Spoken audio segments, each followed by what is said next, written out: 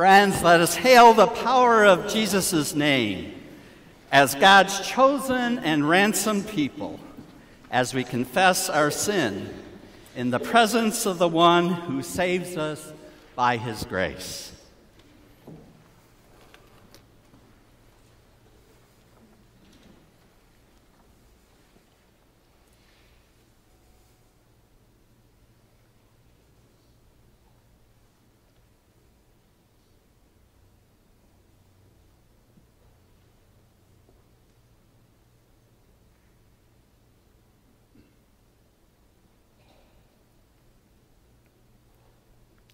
Holy God, we know that you are Lord of heaven and earth, yet we live as if you are ruled by our own desires.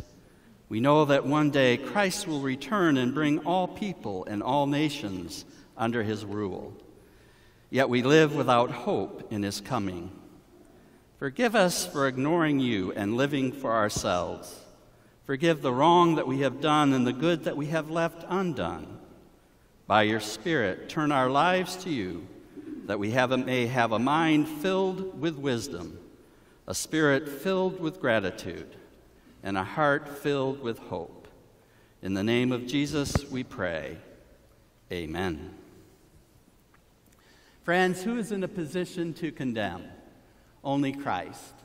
And Christ died for us, Christ rose for us, Christ reigns in power for us, Christ prays for us.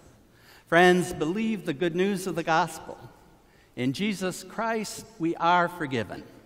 The old has died and passed away. The new has come. Amen.